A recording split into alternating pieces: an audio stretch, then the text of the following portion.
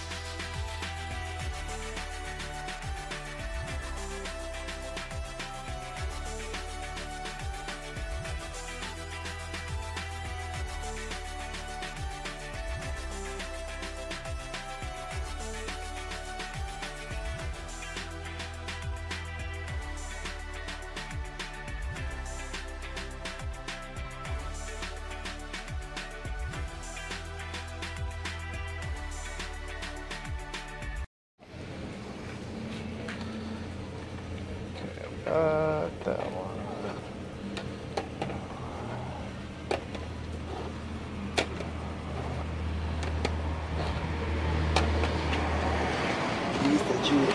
Yeah. Has anybody bought any of them? Yes, I have. Somebody bought a couple of them. Yep. They got the one I wanted. Dadgummit. Oh man. I got some more, you know. I got some more too. What else you got?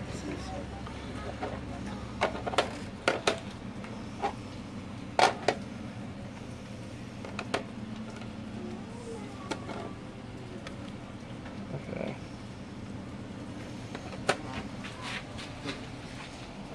Oh yeah. Yeah. I'm trying to see. Yeah, they got the Indiana Jones one, didn't they? Yeah. Daggone, that's the one I wanted.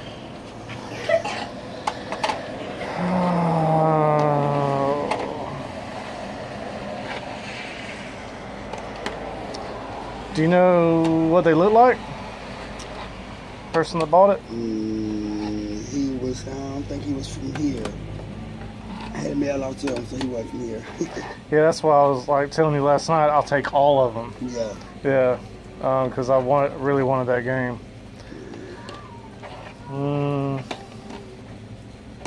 Let's see. So I got most of these already, and I didn't have that one.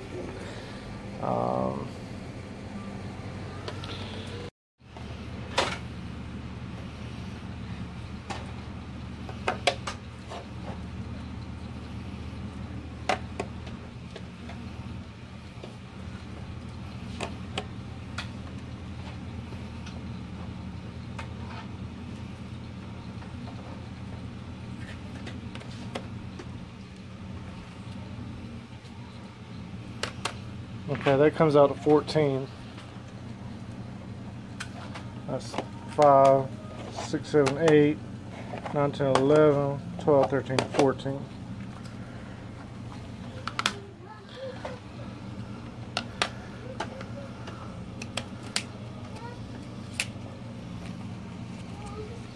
Alright, so there you go.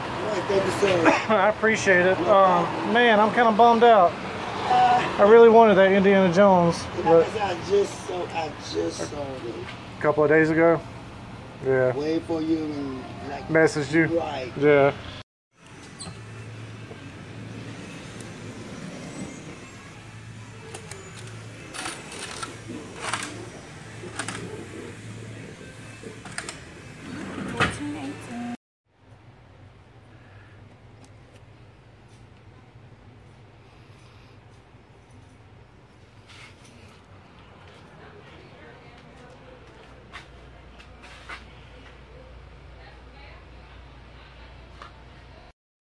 Just the one VHS.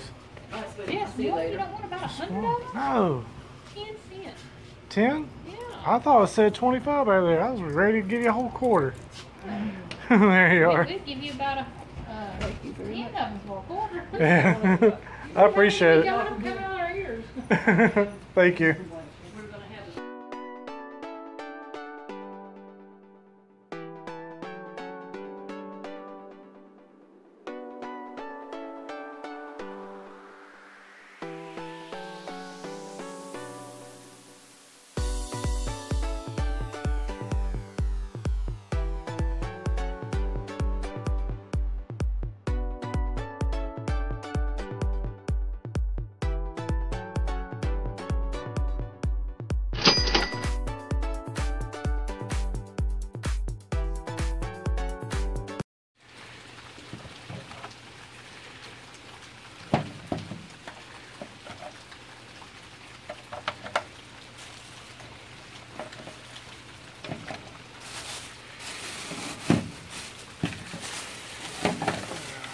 Controller.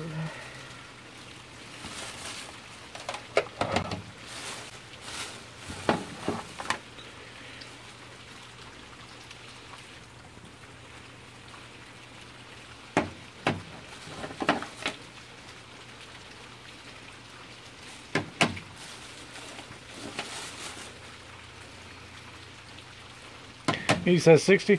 That's right. All right, man. There you go. I appreciate it. Appreciate it. Yes, sir.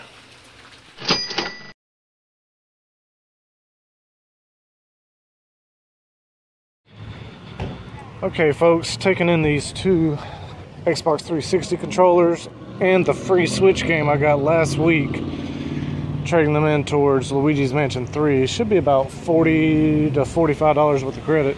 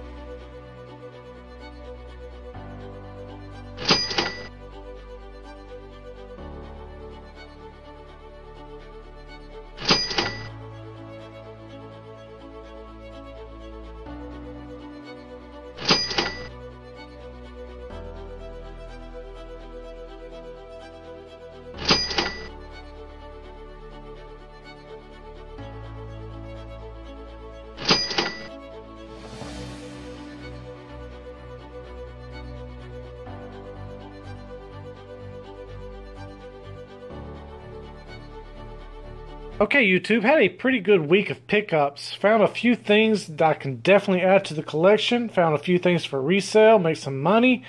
And we'll go ahead and start with the stuff that is for sale. I picked up 3 Blu-rays. Fear and Loathing in Las Vegas. This is the Criterion Collection Blu-ray. I picked it up along with Blade Runner Collector's Edition and Batman vs. Superman. I had Batman vs. Superman digital, and finally found it at the pawn shop for $2, as well as Blade Runner. But Fear and Loathing in Las Vegas Criterion Collection sells for around $20 Blu-ray. So I've got that listed. That'll recoup my money on the Blu-rays and add a little bit of profit. Found a couple of NES games. This lady listed on Facebook Marketplace a whole bunch of NES games. And I asked for more pictures, and she sent me a picture, and in one of the pictures I saw Indiana Jones and the Last Crusade, the Ubisoft version, which goes for around $100 or more. And so I was very excited. I asked her, hey, do you have anything else? She sent me a couple of pictures of some Dreamcast games. I said, I definitely want those. And you can hear in the video where I'm really kind of bummed out to find out that when I get there, she had already sold a lot of the good games, such as the Indiana Jones. There was Mike Tyson's Punch-Out, there was Contra, there was Super C. There were a lot of good titles that I could have bought for $3 each and flipped and made some good money and been able to have kept Indiana Jones for free. However, whoever bought those games ahead of me, and she stated that she sold them like 2 or 3 days before I had even messaged her, they did not inquire if she had any other games. And she did have some other games, some Dreamcast games. I'll get to those a little later. But the 3 NES games that I picked up were The Legend of Zelda. That's always a good bundler with any system. Then I picked up Maniac Mansion, which is a really good game, and Castle Quest. I've never heard of Castle Quest, so I'm going to have to give that a try. It's not a very expensive game, but well worth $3 for picking up. Then, towards the end of the week, I picked up an N64 bundle for $60. The system has already sold, and the 3 games are still available. We do have Legend of Zelda Collector's Edition. The label is kind of worn on it, and it's a little bit ripped on the back. But it is up for sale, and I've got it definitely a lot cheaper than price charting prices. Because of condition. Pokemon Puzzle League, that's around a $14, $15 game. The World Is Not Enough Gray Cart variant. This also comes in a blue cartridge. So if you are going after the variants for your N64 collection, this is one to pick up. I found one of those Dreamcast games was Resident Evil Code Veronica. This is a duplicate for me. So this is up for sale. And then I found a Game Boy lot, a Game Boy Pocket lot with 3 awesome Game Boy games. We've got Aladdin, which I already own, and Donkey Kong Land 2 with the manual. I already own this complete in box, so that's a duplicate for me. And then we got this Game Boy Pocket case. That is up for sale. And the Game Boy Pocket itself has already sold. And then we've got Teenage Mutant Ninja Turtles, the Coming Out of Their Shells Tour VHS. This goes for around $10 to $12. I found this at a thrift store for 10 cents. There were some other Turtles VHS, and I probably could have bought like all of them and lotted everything together and made a lot more money.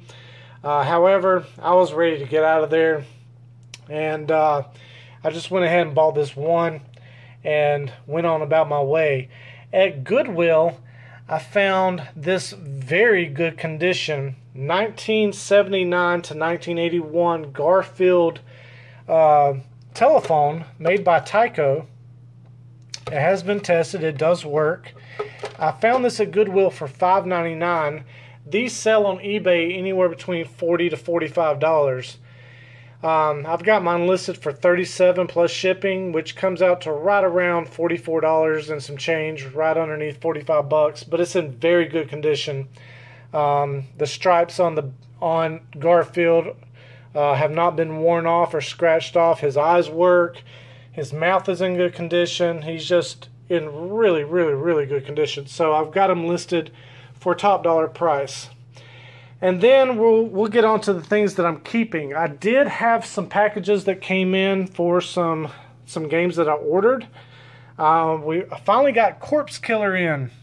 This comes from Limited Run. I ordered this back in June, I believe, and it finally got in today. Today being Saturday.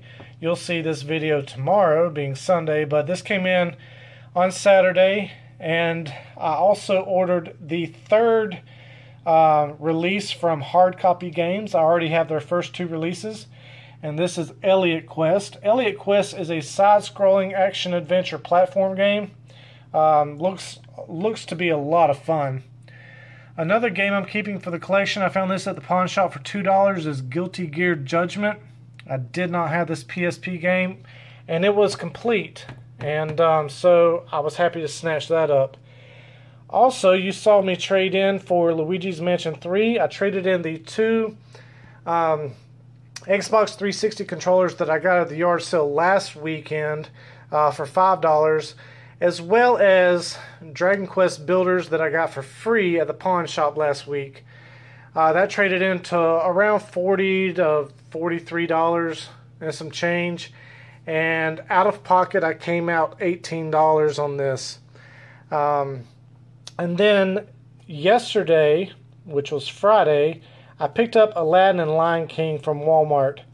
I've been wanting to pick up this game, and I made $25 extra. This is being sold at Walmart brand new for $24.88. I had an extra $25 in my pocket, so I went ahead and bought it. Which is not full retail, because if you go to GameStop, they're selling it for $30. And so I went ahead and snatched that up. Maniac Mansion, the Castle Quest, already went over that. Donkey Kong on the Game Boy. I did not have this game. Got the manual, and I kept the manual for Aladdin. It also has the Donkey Kong instruction booklet for Super Game Boy. Keeping the little manuals for the Game Boy Pocket and whatnot. Probably should have bundled those with a Game Boy Pocket. But the pickup of the week, and folks, if you do not know this, you're about to be schooled, because I myself did not know this until I asked the lady, hey, do you have any more games other than these Nintendo games that you have listed for $3? She showed me the two Dreamcast games that she had. Resident Evil Code Veronica, I'm very well aware of. I already own it, I've already played it, and that was just going to be a double for me, and for $2.50, that's an easy flip. However, this game right here, Speed Devils, there are two variants for this game. There is the cover that has the devil face between the words Speed and Devils, which is the mass-produced version of this game that does not go for a whole lot complete, anywhere between 10 to 15 bucks. However, this version right here, the clean cover where there is no devil on the cover of, or on the front of the manual, goes for over $400. This is extremely rare. This is a Walmart variant of this particular game. And so when I typed in Speed Devils, after I asked this lady what else she had, she showed me this variant right here, and I looked it up and I was like, holy crap.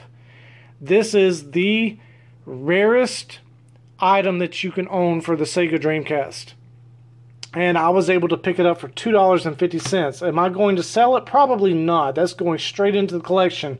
One, I don't own this game, so I definitely want to keep it, and I don't have many Dreamcast games. And two, well, it's the rarest Dreamcast game, so it's definitely staying in the collection. But there you have it, folks. I hope you've enjoyed the content. If you have, by all means, hit that thumbs up. If you have not subscribed yet, hit that subscribe button, and while you're at it, hit the bell icon so you receive notifications every single time I upload new content. I hope you've had a fantastic week. I know I have. I'm Tatted Collector, and have a good one.